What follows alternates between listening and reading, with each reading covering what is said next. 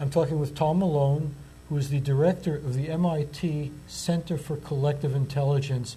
Tom, exactly what do you mean when you talk about collective intelligence?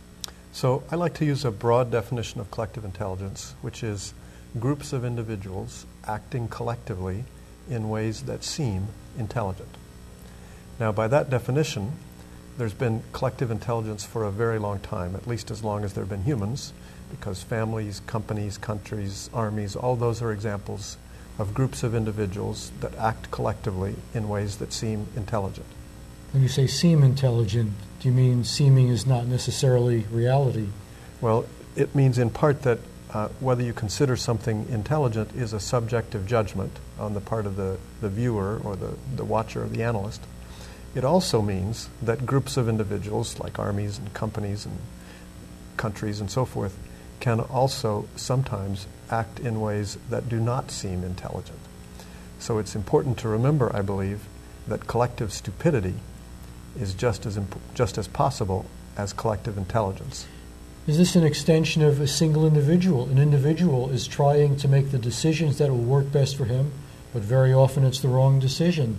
So you're saying it simply works the same way in groups as well? Sure. There's no reason why groups are necessarily intelligent any more than there's any reason why individuals are necessarily or automatically intelligent.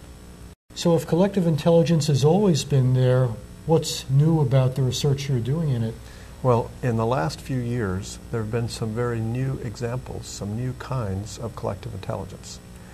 Think of Google, for instance. By this, I don't just mean Google the company. I mean the whole system of which Google is a part. Millions of people all over the world creating web pages, linking those web pages to each other. The Google technology harvesting all that knowledge so that when you type a question into the Google search bar, the answers you get often seem amazingly intelligent, at least in a certain sense of intelligence.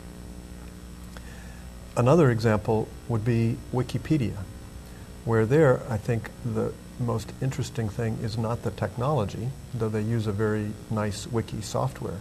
What I think is most interesting about Wikipedia is the organizational design. Wikipedia has figured out a way to get thousands of people all over the world to collectively create a very large and amazingly high-quality intellectual product with almost no centralized control, and by the way, for free, since they're almost all volunteers. So do you see your research turning into products? Well, we think that Wikipedia is a good example of an organizational invention, not just a technological invention. We hope that our research can spur both technological inventions and organizational inventions or innovations. Our goal is not specifically to develop products ourselves, but we hope that some of the new systems we develop and some of the insights we develop will be very useful to people who are developing products. So what's the main focus of your research? Well, the core question we ask ourselves is, how can people and computers be connected so that collectively they act more intelligently than any person, group, or computer has ever done before?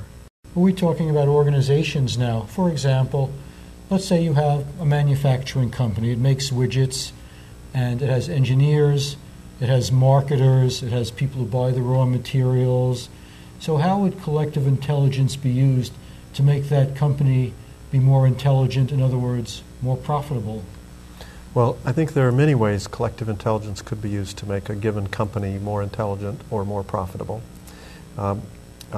To start, let's talk about prediction markets.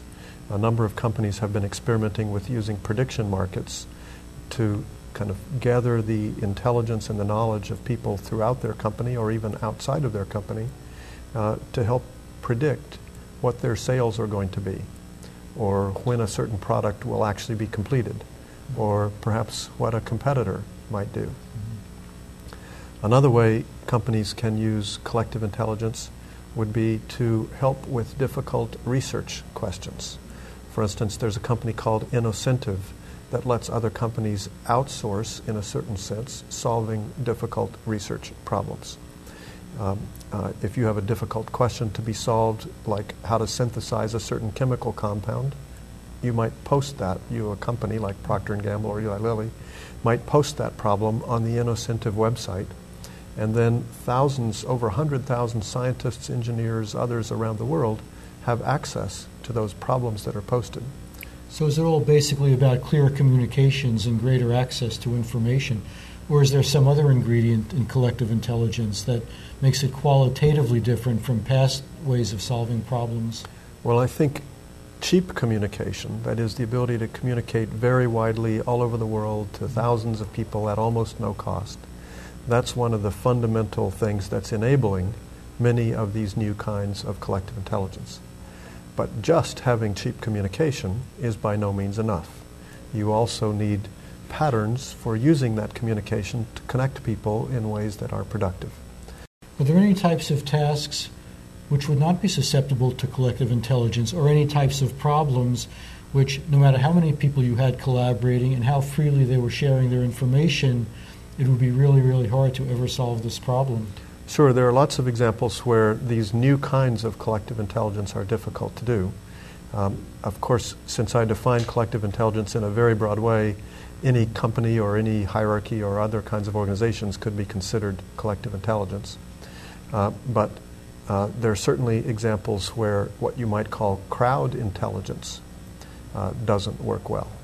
For instance, if you want to have a crowd of people identify terrorists in pictures from an airport, you might need to be careful about the fact that the terrorists themselves could be looking at what's going on and trying to shape or sabotage your results. Now, problem solving is very important, but one difficulty is that people often have very different ideas about what the problems are. For example, if you're considering a law that will benefit rich people at the expense of poor people or vice versa, your decision might depend on which category you consider yourself to be in. People have opposing interests. Something that I consider a problem you might consider a good thing, or vice versa. So can collective intelligence lead to a consensus on what is the problem that we're trying to solve? Well, collective intelligence, again, exists today all around us. So a democracy, a political democracy, is one form of collective intelligence. We have ways of making decisions about what we will collectively do, even if we don't all agree on what the answer should be. We at least agree to abide by the group or democratic choice. So I think collective intelligence in that broad sense can certainly deal with these kinds of complex, ambiguous problems. The question is not just can they deal with them at all, the question is, are there new kinds of collective intelligence that can help us deal with these problems more effectively? Here, I think there are some interesting examples. For instance, one of the projects we're doing that I think is most interesting is a project to harness the collective intelligence of thousands of people all over the world to help come up with a plan for what we humans can do about global climate change. We think it may be possible to combine the kind of intellectual rigor of the Sims game for the whole planet and the power of discussion of a Wikipedia-like system for controversial topics, and the collective decision-making power of an electronic democracy on steroids. Now that might get into some core value questions. For example, it could turn out that the biggest cause of global warming is that there are too many people. And what are we going to do about that? Nobody is volunteering to leave. So if millions of people are starving, do we try to save them, or do we not do anything? And that's a values issue. Absolutely right. That's a very important question. It's very much a values issue. And part of what we hope can happen in a system for solving or dealing with these problems collectively is that we can explore a much wider range of possibilities and hopefully find better solutions than would have been possible otherwise.